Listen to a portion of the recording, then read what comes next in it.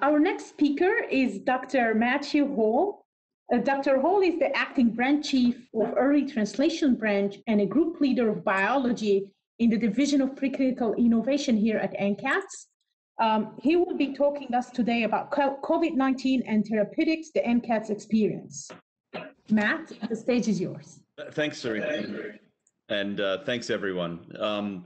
Yeah, it's a, I feel lucky being here at the end of the talk. I thank you all for hanging in there. And the last two talks we heard, all the talks have been important. The last two were really important because we're thinking of, as we think about workshops and about the assay guidance manual itself, where we're going to be trying to build out on some chapters on assays and discovery approaches and best practices for antibody discovery.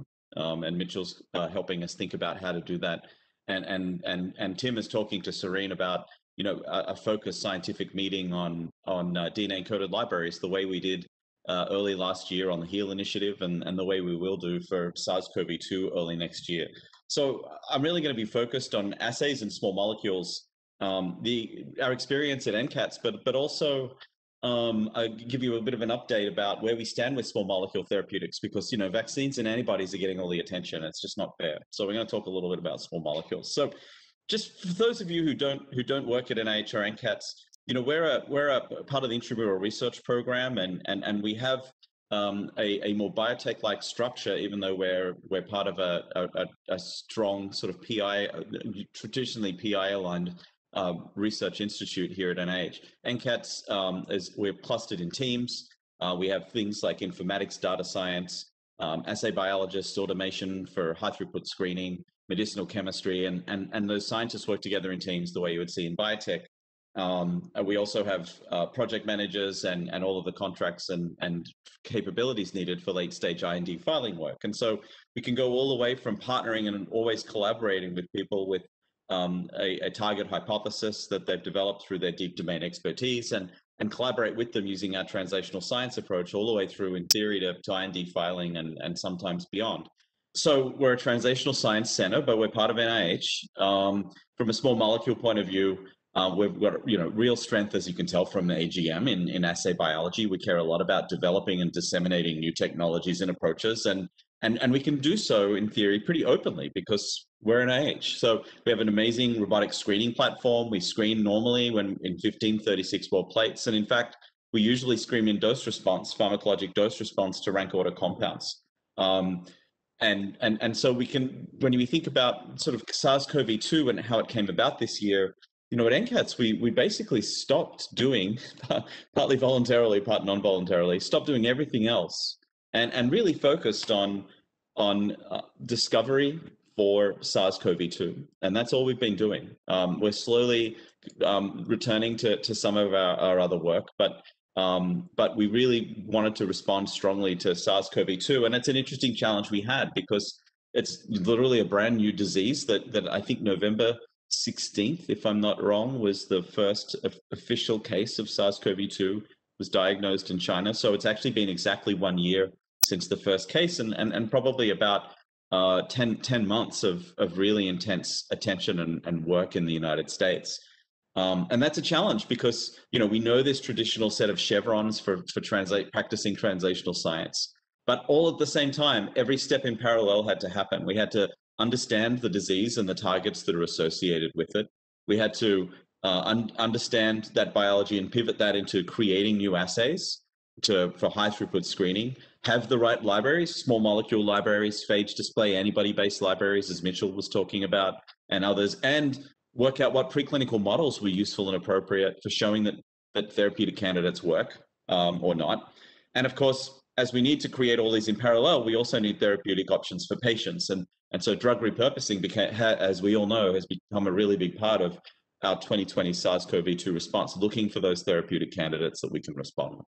This is a great scheme that Carl Brimacombe, who works here at NCATS, has made, and we've updated it as we've gone along. So, for example, Neuropilin 1 over here it was not there last week, but there was some strong literature last week that helps us agree that the spike protein needs to be matured by proteases like furin. It binds to ACE2 and Neuropilin 1.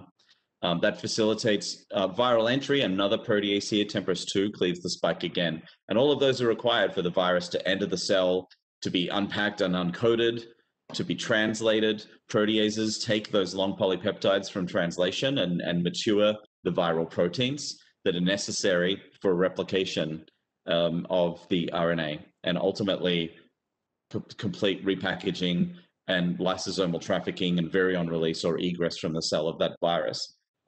That pathway here you see from 1 to 6 represents, a lot of biology and therefore a lot of therapeutic targets. Some of these targets we knew about and understood from research into other coronaviruses, such as MERS that I mentioned earlier, and others are fairly new and have been, fairly novel biology. And of course, there's a whole human host proteome as well of proteins that the virus hijacks that are potentially druggable and for treatment options as well. So when we were looking at what to do, there was really we recognition that a long-term solution, and thankfully long-term looks like 18 months maybe, is eradication by vaccination. Eradication, when I made this slide, was in hindsight too strong, but certainly management and minimization. There are always going to be people who can't be vaccinated, who will get infected anyway or won't be vaccinated, and so we need treatment options. But of course we need treatment options for patients straight away. That was true from day one. We didn't have those. In fact, there were no COVID-19 or SARS-CoV-2 drugs, and there were no coronavirus drugs at all for treating other coronaviruses that we could easily pivot. So there was a lot of work to do, and of course, drug repurposing represents a real power. And we've used this scheme and similar ones like it to explain why drug repurposing is advantageous, and we really need to update it. The idea is that, as we all know, for therapeutic development, going from the beginning to the end, you may screen hundreds of thousands, or according to Tim, billions of compounds, depending on your small molecule approach. You need optimization with medicinal chemistry. You need to show activity. You need to show a lack of toxicity. You need to be able to manufacture it. That takes a long time. It can take up to 15 years on average before you get to those clinical trials and FDA approval. And what NCATS did about 10 years ago, and others have done since, is created a library with all FDA-approved drugs, put them back into a small molecule library. And so when we create a new assay, the first thing we do is we screen with that, because sometimes there may be activity. And if you get activity that looks promising, you can go from waiting 15 years for a clinical trial to what we normally say is 1 to 2 years, because that drug's approved and it's safe. And you can ask the question in a clinical trial about whether it really is may show patient benefit. Now, of course, we've seen drug repurposing trials within months of when SARS-CoV-2 emerged, and they continue to take place. So it's really showed the power of repurposing. But as we were thinking about this, lots of other people were thinking about this. And so the translational problems we identified were needing to develop assays to study COVID biology quickly, needing to be able to identify therapeutic options. And of course, NCATS and other screening centers and translational science sites, know how to do this. It's what we do on a normal day-by-day basis before this came along. And so we decided that what we try and do is to create assays around as many viral targets and assays around as many host targets that were relevant as possible, screen them against our approved drug library and sort of a larger set of mechanistic compounds, and make that data available as quickly as possible using an open science approach. And so a lot of what I'm talking about today is really about how we share our scientific knowledge as quickly as possible. And so we looked at this viral genome of the SARS-CoV-2 virus. It's large for a virus. It's small compared to our genome.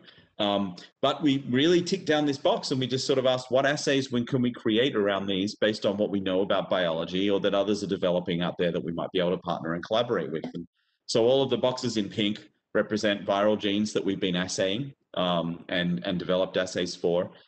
We've also worked on a number of host proteins as well. ACE2 is very popular. I'll give you an example of that. Host proteases like TMPRSS2, I'll give you an example of as well. And then of course there's multi-cell based assays that are out there that we developed as well at NCATS using pseudotype particles.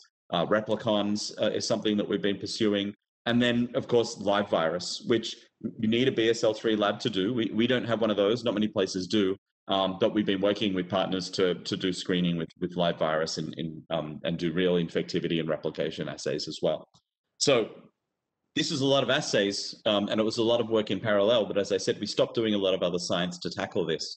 And we wanted to make sure and we recognized that while we were doing this, others were thinking about it as well. And so we were seeing papers come out with little screens, large screens, good assays, bad assays. And it was difficult because people are often publishing hits from screens, but not full data sets. So it was difficult to judge the quality of the science that was coming out.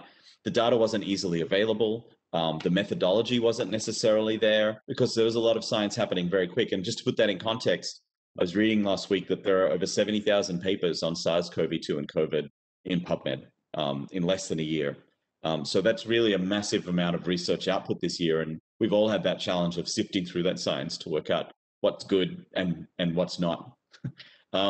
So with all this data being generated, and given the limited access and availability of that data, we really wanted to think how we could gather and share data and share the data that we were generating as quickly as possible. And so it really came down to data sharing. And a few years ago, we had a program at NCATS called Canvas, where we were tackling a very different issue. We were thinking about the fact that natural products, synthetic chemists all over the United States and around the world identify purified natural products, but they never really get tested in anything. They sit in a freezer after someone's PhD's done.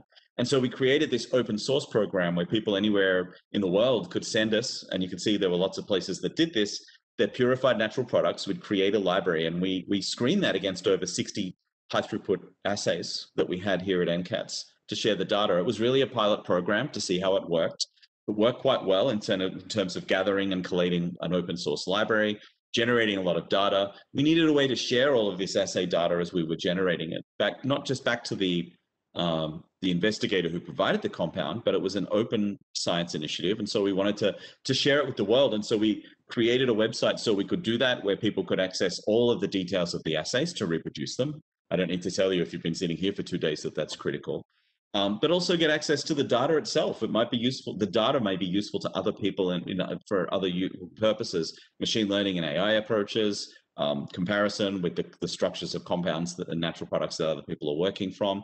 So we had this platform called Canvas as a website. And so what we decided to do early on is as we were knowing we were going to be doing these assays and generating a lot of data, we wanted to make sure we were sharing that data pretty quickly as well. In fact, as quickly as possible, and certainly before publication. We were generating high throughput screening data and just posting it on the portal, and we're still doing that.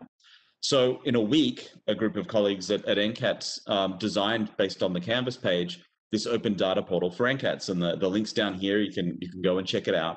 And I'll give you a quick walk through some aspects of the open data portal before I tell you about 2 of the assays from my group that we'd developed and screened, just as examples that sort of, I think, reflect some of the science we've been talking about over the last 2 days. So first of all, as I said, we wanted to make sure the data was being shared fast. And so new data was being uploaded as informaticians and assay biologists signed off on the quality of the assays and the quality of the data.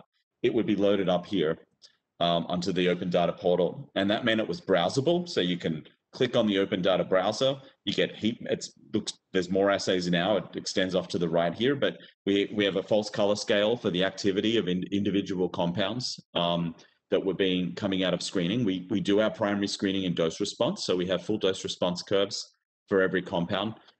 There are about 8,000 compounds in the open data browser. There's 3,000 approved drugs approved in the United States, Europe, and Japan, and also a lot of preclinical candidates and probes that are mechanistically defined with known targets that may point the way for future therapeutic development for SARS-CoV-2. And you can click on these and rank sort them. The green heat color coding is for primary assays. We have the purple and pink for counter assays. And so all of the counter assay data that you've heard so much about is also loaded into the open data portal.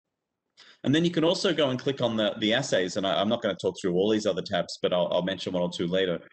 If you click on assays, every single assay that you've got data for on this portal, you can click on this link. You can read all about the assay. You can read all about the protocol. In fact, when you're looking at an individual assay that's listed on this page, you can click on download assay protocol, and you get a PDF with a full assay protocol table, all reagents listed, an overview of the assay, everything described that any other lab anywhere in the world would need to do to be able to adapt this assay, adopt it in their lab and utilize it for different approaches. It may not be high throughput screening, it may be for other reasons.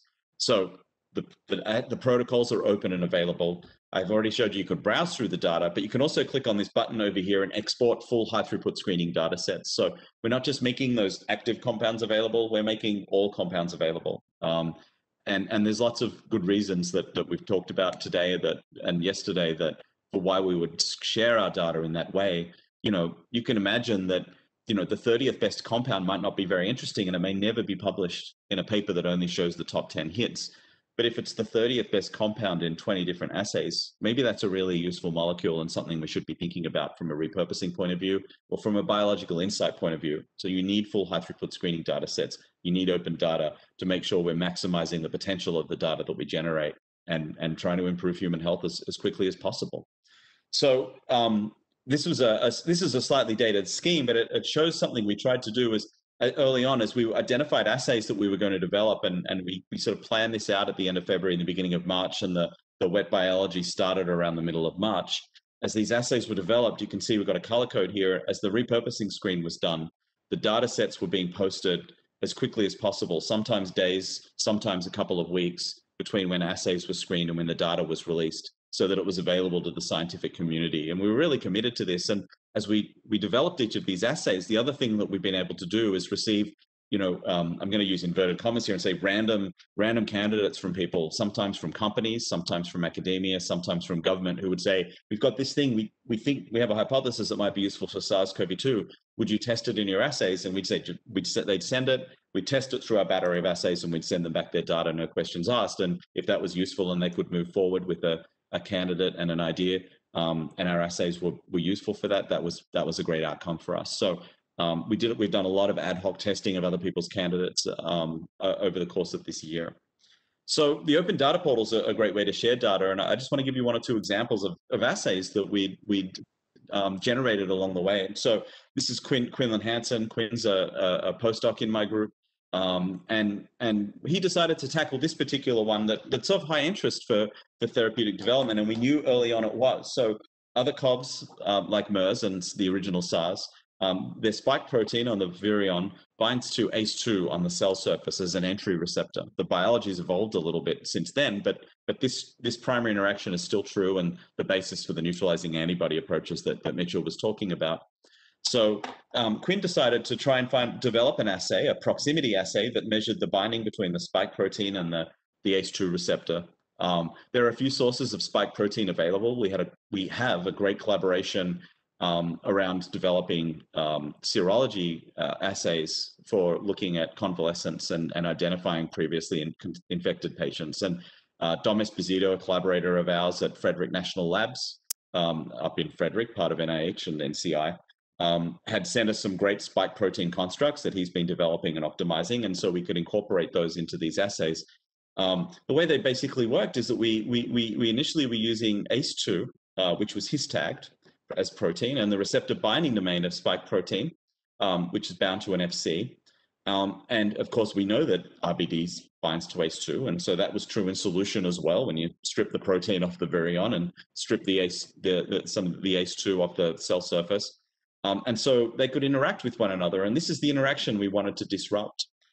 So we could use this assay technology called AlphaLyzer that I think Jamie Darlin spoke a little bit about yesterday. And now set up an AlphaLyzer assay where you rely on a streptavidin or a protein AFC interaction on these two beads. One could be excited, singlet oxygen diffusion takes place, and you get signal or emission at a different wavelength, and you could measure that. And so when you get signal, these proteins are interacting with one another. There are a few reasons why we decided to tackle this. One was that, as I said, we had multiple COVID-19 projects at NCATS. The AlphaLyzer technology is amenable to high throughput screening, so we could perform a drug repurposing screen. It should be easy to execute, and it should be compatible with multiple therapeutic types. And I'll show you that, and Mitchell talked a little bit about that. So I'm going to show you the data in a second, but I'd say that along with sharing the data as quickly as possible, we've been relying on preprints all the way through to share this as quickly as possible. And of course, we're trying to publish these, and you can read about this. And I'm not sure whether there are many newspaper articles that talk about AlphaLyzer assays, but when we posted this preprint, it was shown in and described in newspapers like the Hindu here was one newspaper that identified this assay. And so it was quite a thrilling time to be an assay biologist and have assays described in newspapers.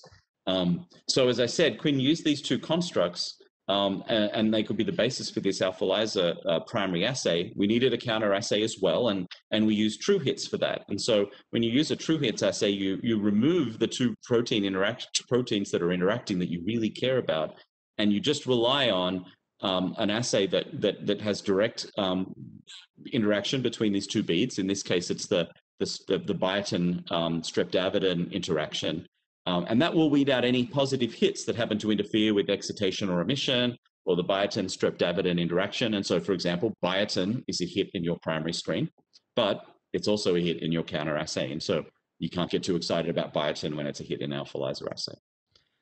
To develop this, Quinn and had to first find the optimal signal for this interaction of these two proteins as part of an alpha-LISA assay. And so he titrated in a matrix the receptor binding domain and the ACE2 construct together, and he could read signal with his alpha-LISA reagents and find a good ratio around 4 nanomolar of each of the two proteins in a 1-to-1 ratio, gave maximal signal. This makes sense. We know this about alpha-LISA assays generally, that there's sort of an optimal concentration, even at a 1-to-1 ratio.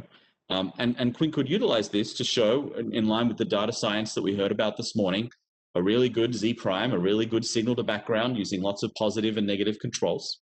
And we could ensure that and show that this assay was inhibitable by just taking protein constructs, either receptor binding domain, the S1 domain, or using ACE2.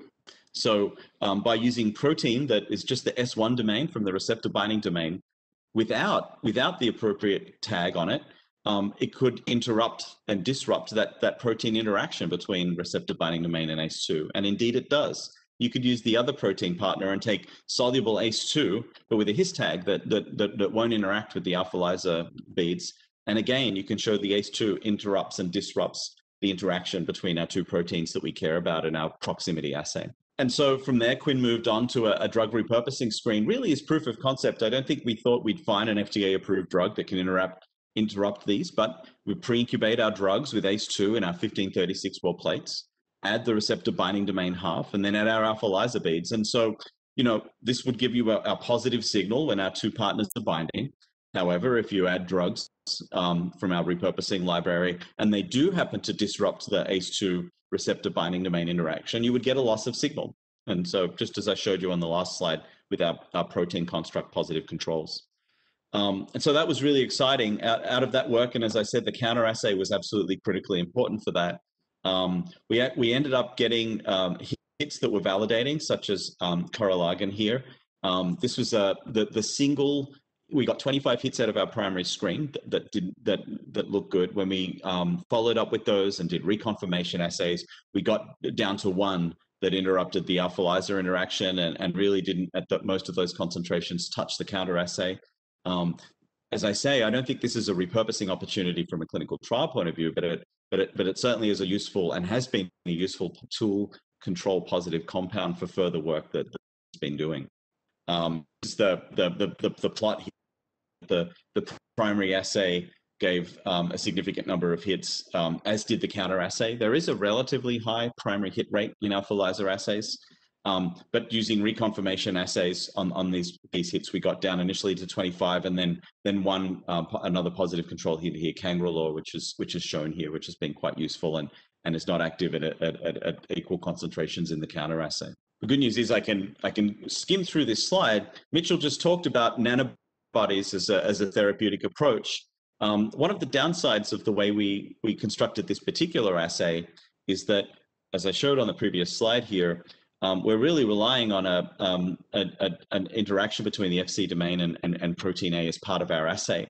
So we can't evaluate standard Ig-like antibodies in our alpha-LISA assay. We could use a nickel-His interaction instead for that alpha-LISA bead, and Quinn's developing that. But for nanobodies, we don't have that problem, and so we were able to take some of the nanobodies that were available commercially now and that had been developed, and compare them in dose response. And you can see that not just small molecules, but nanobodies with known potency were tested, and we got some really nice data out of this that shows that this assay is useful for supporting nanobody development as well as small molecule development. The second assay that I want to tell you a little bit about is a biochemical assay for a protease. So the last one was a protein-protein proximity assay. This one was tackled by John Shrimp in our group.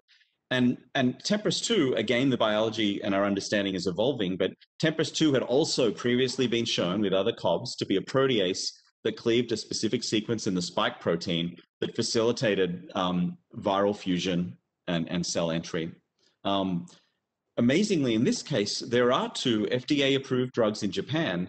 They're not TMPRSS2 inhibitors by definition. They're trypsin inhibitors that are used for treating pancreatitis.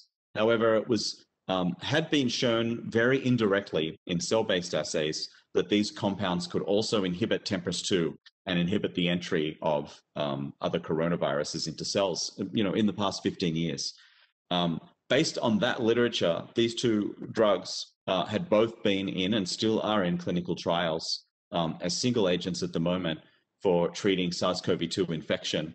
But there was no primary literature showing that these compounds, or these drugs, I should say, inhibit TMPRSS2. So John decided to take an approach using a very standard protease assay approach, using a coumarin conjugated peptide and using a fluorogenic assay where a protease like TMPRSS2 would cleave a peptide bond, liberating a coumarin that would then become fluorescent. So when the enzyme is active, you get fluorescence. Again, pre-printing and sharing all of our data as quickly as possible, but also trying to publish. And again, you can go and take a look at this paper if you want to read about the details.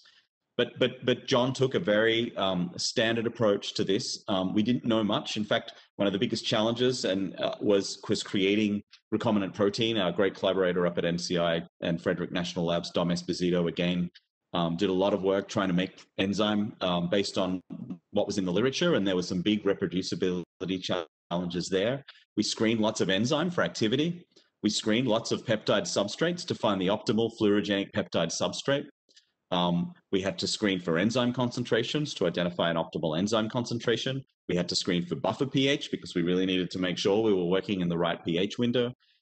We had to then generate our Michaelis-Menten Km value for our substrate of choice to make sure we selected a substrate concentration around the Km of our substrate, and then go through 384 well plate, positive and negative controls for Z prime and signal to background, and 1536 well plate as we stepped up the density or of our assay, because we really wanted to screen in 1536 well plates and use dose response.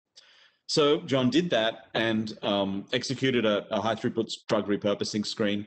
That work's actually unpublished, the repurposing screen itself, but it's all there on the open data portal. But what we really wanted to share when we published the assay was the activity of these 2 FDA-approved drugs. And indeed, they are really potent inhibitors. Nifamostat is actually more active, and I know that this data has helped some clinical trial decisions that were made. Nifamostat was only just going into human clinical trials when we were getting underway. It also turns out that this molecule, FOY251, is the primary metabolite of mecamostat. There's an ester here that's cleaved to liberate an acid. This is also quite a potent, this primary metabolite, quite a potent inhibitor. That wasn't known or shown. And so again, you can imagine that while the half-life of camostat is short in vivo, in the human, indeed, its primary metabolite is also an inhibitor. And so it's not, maybe the pharmacokinetics need to be reevaluated in that context. So those are just 2 examples, but this open data approach is something that has been gotten a lot of attention this year. There's a preprint on the open data portal itself and the approach we've taken, how we've made that website, how we're sharing all of our data. People have taken all the data there, such as Tutor Opria, to create predictive machine learning and AI-driven platforms for identifying new therapeutic opportunities. And there was a lot of science attention on this open data approach that was particularly satisfying. One of them, as I said here, you can see the link here for Tutor Opria's AI-driven approach for trying to identify and develop new SARS-CoV-2 medicines. So where are we with antivirals? So we've done a lot of drug repurposing screening. A lot of clinical trials have taken place with repurposed drugs. Some of those have shown some promise. There are compounds like chloroquine that we're not going to talk about, and hydroxychloroquine that had an EUA and went away again. We could talk for an hour about reproducibility and the importance of reproducibility before taking things into humans based on the data quality that you have. A couple of weeks ago, we developed and rolled out a summit, a half-day summit focused on antiviral therapeutics and new drugs, where we stand with that and where the science stands. You can watch the video cast of that if you need not to spend 4 hours this weekend taking a deep dive on antiviral drug development. But I'm just going to give you an update on viral replication machinery, proteases, and preclinical tools, because they're most relevant to the assay development and the therapeutic development that we've talked about today. So I'm just going to jump back to this screen for a moment. I showed you this scheme a little earlier. It's been updated now, and I'm sure in the next few weeks and months, we and others are going to be playing around with this this new receptor target or co-receptor target that SARS-CoV-2 seems to need to utilize. But as I said, there are two proteases here, furin and TMPRSS2. There's this replication machinery down here that's critically important as well. And then there are the viral proteases. So there are host and viral proteases to think about. So on the replication machinery side, we're really talking about RNA-dependent RNA polymerase. Historically, it's been targeted from the point of view of antiviral drug development. And there are really 5 antiviral replication machinery inhibitors that are out there in human clinical trials or approved in the case of remdesivir. Molnupiravir, which was called EIDD 2801 till recently, that came out of Emory and is licensed by Merck. Favipiravir, AT527, and galidesivir. These last 4 are all in clinical trials. Some of them have some animal data. As you probably noticed, you don't need in vivo activity, antiviral activity, to go into human clinical trials. You do need to really make sure you have safety. But something I want to point I would make about all of these new drugs is that they're actually all pre-existed SARS-CoV-2 by a significant period, were developed for other targets and are really repurposing examples. And so if you look at these, remdesivir is a nucleotide prodrug. It was actually developed broadly for treating RNA viruses, was in clinical trials for Ebola. That failed, but as we saw, it was one of the first drugs tested early at the beginning of this year for treating SARS-CoV-2 infection, been through clinical trials, shown activity, been approved by the FDA. Of the others, molnupiravir that came out of Emory was developed for influenza, and it's really been first in human for clinical trials for SARS-CoV-2. Favipiravir is an approved drug in Japan, developed for influenza. So a lot of inhuman toxicology, toxicity, and dosing experience exists with that one. So that's in clinical trials, primarily in Japan, and is very in stage 3. AT527 is interesting. It's from a biotech called Atea Pharmaceuticals in Boston, being developed for hepatitis C, for the equivalent target in hepatitis C. And they'd shown safety in early clinical trials for hepatitis C, and that's now been pivoted and is in phase 2, going into phase 3 clinical trials at the moment in the United States. And galidesivir is another interesting one, developed for hepatitis C originally, pivoted to some very, thankfully, rare but lethal viruses like Ebola and Marburg. And when SARS-CoV-2 came around, this was picked up and is actually in clinical trials in Brazil. Now, nucleoside and nucleotide analogs, dosing can be a challenge. Not all of them are orally bioavailable. In fact, the approved one has to be administered IV. Galidesivir is a similar scenario. But I think we'll see some new chemical matter coming out in the next 6 to 12 months, really focused on and designed around the SARS-CoV-2 DRP target. The other are host and viral proteases, and it's an interesting parallel story. As I showed you with John's work, it's relatively easy to make a recombinant protease and to get an assay going and do some screening and some medicinal chemistry and look for opportunities. In the case of RDRP, there is still not the replication machinery. There is still not a straight up biochemical assay that exists from what we can tell. So there's still a lot of assay work to do, even while we need to generate these drugs. As I said, for proteases, there are host proteases and there are viral proteases. And there's a similar situation. I've already mentioned the TMPRSS2 host protease inhibitors. And I think as time goes on, we're going to see some active furin inhibitors as well. We're going to need to work out how to combine all of these protease and RDRP inhibitors again, and host versus viral targets. For the viral proteases, there are quite a few compounds that have come out. Only a couple of them are in clinical trials. Lopinavir was FDA approved for HIV, seems to have some activity, maybe. Isotretinoin is actually FDA approved. It has many activities. It's been shown to inhibit the PL protease of SARS-CoV-2. We don't know what the basis of its antiviral activity is, but it's FDA approved. It treats acne using a completely different mechanism, and there's a lot of work to be done. And there's a Pfizer compound. And then as time has gone on, there's been some newer ones. And I think this GC376 compound is very interesting. It was developed by a company to treat feline coronavirus. Don't forget, as I mentioned earlier with camels, when I was asking Mitchell, there are lots of other coronaviruses out there in other animals. That's why we got them. They're zoonotic. And this one actually seems to have pretty good activity against the SARS-CoV-2 M protease as well. And we could see that going into clinical trials. There are some new proteases inhibitors that are actually developed on target against the SARS-CoV-2 proteases, M-Pro and PL-Pro, and these are fairly early stage. So those pre-existing candidates are out there. And this example that Annalise Anderson from Pfizer shared when we put together her overview for her panel discussion on proteases is a really great example. There's a few papers that have come out in the last month or two on this candidate, which is called, it's got a long name, it's got a Pfizer code name, we're going to call it 814. But in fact, this molecule, the start point for their drug program this year, was actually an inhibitor of the equivalent SARS protease back in 2003 when SARS was a problem. SARS was resolved with public health measures. There were no vaccines, there were no drugs developed against it. And when it went away, I guess it's understandable that the drug development programs went away as well. So Pfizer early this year dusted off this over 15-year-old program, looked at this chemical matter and assessed what they needed to do. They made sure it was active against the SARS-CoV-2 protease. It was. They had to make sure it was active in cell-based models using Vero cells initially. It was. They had some structural biology work that they managed to get together on that, but the pharmacokinetics was poor. And so they actually decided to make a prodrug where they phosphorylated this, so it's a single chemical change compared to the original candidate that they dusted off called 231. Phosphorylated it, so it needs to be injected IV, but it's got a much longer half-life. This phosphate is cleaved in blood plasma, liberating the active drug. And so they could go on to show with their new candidate that it was active in cells, human-based cell lines, active in vivo, and it was dosed in the first patient in a phase 1 clinical trial in September.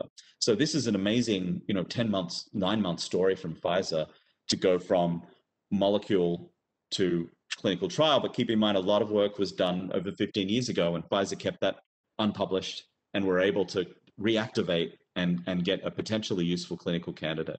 So that was a great story that came out of that. The last few slides I've got here are just touching on this assay and preclinical tools section that we had. And I think we have a long way to go. One thing we know from organizing the summit, from reading the literature, talking to each other, no two labs in the United States are running the same assays for assessing SARS-CoV-2 antiviral activity. It's very difficult, very fragmented. Cell-based infection assays are quite different. There are a few different ones that are available. The cytopathic effect is very common. Immunostaining using high-content assay approaches has also been utilized by quite a few labs. Peyong Shi, who hosted this preclinical tool session, had actually engineered the live virus. It's still a BSL-3 live virus with a luciferase, in this case with nanoluciferase. So he could take, he also made a fluorescent version, but he could take this luciferase engineered, genome engineered virus, incubate it with cells. In his case, he was looking for cell entry inhibition, neutralizing antibody assessment, but for small molecules, you can do this as well. The cells become infected, they translate the luciferase, you get a signal. So there's been some assay innovation that's taken place this year as we need to try and find ways to scale and automate these assays. But the cell line that you put into that plate is also absolutely critical. So we've got how we measure antiviral activity and the cell line tools that we're using. And a really good example of that is remdesivir. It's really active in these KLU3 human lung cell lines. It's really quite weak in these Vero E6 cells, which are monkey kidney cells. They're not very relevant from a species point of view anyway. And we know they express a lot of drug transporter, and it turns out remdesivir is pumped by drug efflux transporters. So this is a far more relevant cell line that's reflective of the activity we see for this drug against human airway epithelial cells. There are multiple reasons for that. Remdesivir needs to be metabolized to make this nucleoside triphosphate active metabolite. That's true for all of those RDRP inhibitors that I showed you a few slides ago. But decisions have to be made around how easy it is to grow a cell line, how scalable that cell line is. And so we love working with things like HEC293s and CACO2s, and they're very popular, but they may not be the most relevant. Lung-derived models are really, really relevant. And of course, primary models, tissue bioprinted models are really what people are working on now to try and create the most relevant tools for studying SARS-CoV-2, but thankfully they're cell-based tools that will be available for studying other respiratory viruses as well, like influenza. And of course, there are animal models, and I'm not going to read this slide out. I put it in here so people can hit pause when they're watching the recording of this. There are references here, but as mouse, Syrian hamster, ferret are quite popular. I suspect mink would be a really great model, but unfortunately, it's also presented a lot of challenges because the virus moves through that species so quickly. And non-human primates. And we have a page at the NCATS Open Data Portal that we developed with the NIH Active program. You can see the link there. Carl's put a QR code in here, which is great. And that's got very detailed information about every single animal model that's being used for SARS-CoV-2, protocols that are available for them. Again, just like with in vitro, just like with cell-based or biochemical assays, reproducibility of animal models is absolutely critical for translational science. And so we created this resource here on the Open Data Portal so that people can make decisions about the best models to use or not. So I think that, the really interesting thing about this year has been that there's never been a spotlight on translational science, on assay development, on drug development, the way there has this year. No one knew in the average household about a clinical trial hold until this year. But what we've learned is a lot. Assays are important, and assays are critical to effective discovery of clinical candidates. That's been true for everything this year, from vaccines to neutralizing antibodies to small molecule antivirals. Our translational science model works well. Developing assays and performing drug repurposing screen is important. And we can really break some of those entrenched challenges. It was easy to get our biologists and our informaticians to share the data we were generating as soon as we developed it and not go through the painful traditional process of writing the manuscript and getting peer reviewed. And 18 months later, we published the paper. And as soon as I finish here, our scientific director, Dr. Anton Simonov, is going to speak, and we're about to co-publish a paper in PNAS on a Zika protease inhibitor. That takes 4 years. It takes a long time to do some of this science, but being able to stop everything and focus has been really, really important and valuable for us. And of course, assays are important for more than early discovery. And I name dropped, serology assays earlier on. There, ELISAs, usually there's a lot of opportunities for assay optimization and for automation of clinical assays that we don't normally often think about in this circle. So with that, I've got a huge list of names here, but I just want to thank all of you for listening this long. I hope you enjoyed the assay guidance manual. Thank you very much, Matt. Thank you. Appreciate your time.